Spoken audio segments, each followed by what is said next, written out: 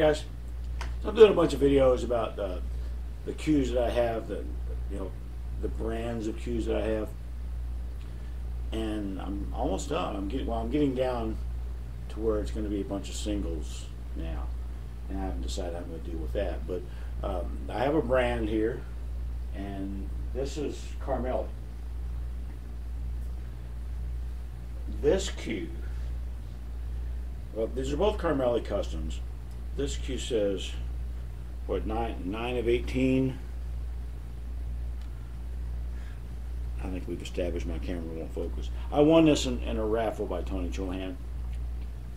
Didn't really even remember entering the raffle, but this was my first custom cue, ever in life. My first custom cue, and I got it. And like, oh, this is absolutely pretty at sharp points. Look how long these points are too.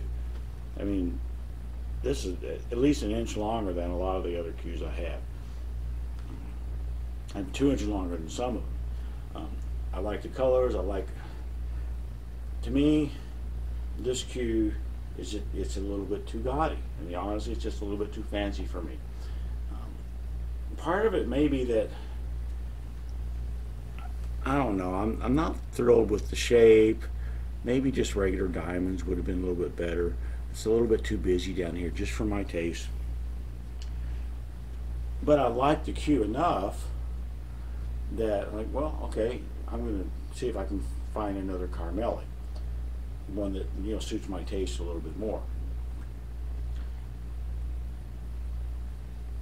And I want to say about a month later, maybe even less than a month, it was less than a month, I saw something on Facebook, another Carmeli for sale. And it looked much better to me, much more in my wheelhouse. And it was this one. Another Carmeli custom, long points. I like the blues. I like the blues a lot. I like just the single notch diamonds. It had a nylon or linen wrap, and I like the Yammering stuff too.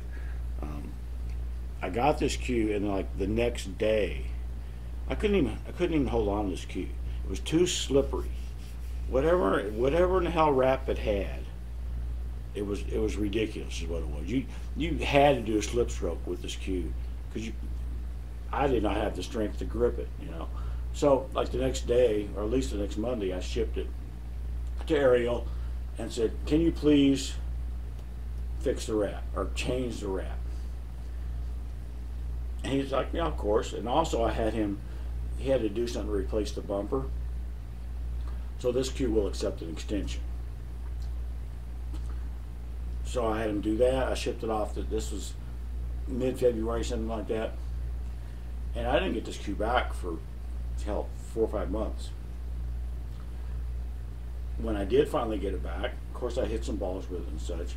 But by that time, I had won at Tim Scruggs, and that Tim Scruggs had immediately become my main cue. It unseated my peach hour, and it had become my main cue. So while I do really like this cue a lot, and I didn't stink up the place with it, I never really gave it much of a chance, because it never really had much of a chance.